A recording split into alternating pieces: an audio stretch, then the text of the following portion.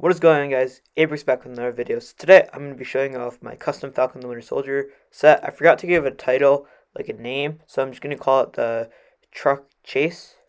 I don't know, the Red Truck Chase. I guess that works. So this has 139 pieces and it would retail for like $19.99. So let's get into the minifigures. Okay, so the first figure is Carly Morgenthau. So this is on like the same background as like the box, so I just wanted to point that small detail out. So she has a custom like hair mask mold, so I used the Flash's mask for it, and then I just put that on, and then I threw on Hermione's face because I think that like kind of captures her likeness. The torso, it's like some Jurassic World torso, but I just modified it to like make the colors more accurate. She has a blue shirt on, and I was gonna have her like have like details on the pants, but I just removed that because Lego really wouldn't do that, and there's no side arm printing because Lego just wouldn't do that. So let's go on to the next figure, which is Falcon.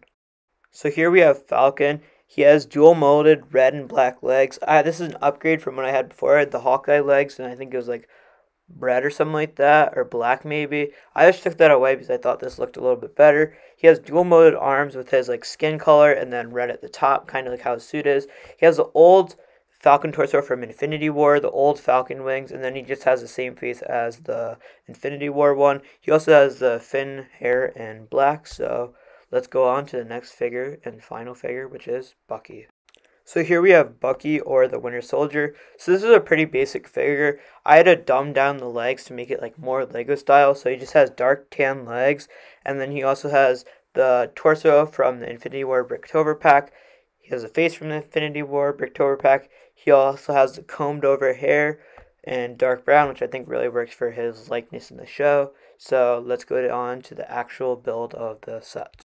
Okay, so here's the build of the set. So it's the truck. I was going to have the front of the trunk, but it made it look like too blocky. So I actually had it built, but then I just deleted it completely because I didn't like how it looked, and I want everything I'm producing to look decent.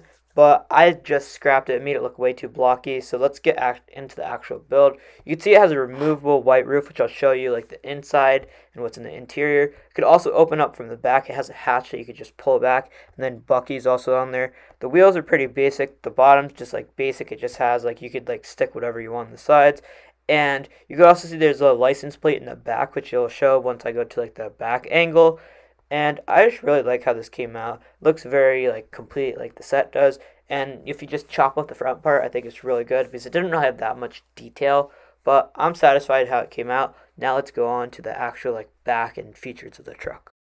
So here's the back of the truck. It's nothing much. You could just see the license plate that says 2011 EKH. I don't know if that has a deeper meaning, but I also noticed from like a TikTok that it was the same as the Wanda's car from the WandaVision TV show. So you can just see it just lifts up, and I couldn't really get a good shot on the inside because it was like so like dark inside when I rendered it. You could kind of see a glimpse of like what's inside, but let's just go on to the inside angle of the truck. So if you take off the top part, it shows you the inside a little bit better. You can just see there's like a gray container. It has the vaccines in it that's represented by the blue thing. So I wanted to get vaccines, so I thought that like looked like kind of like a vaccine.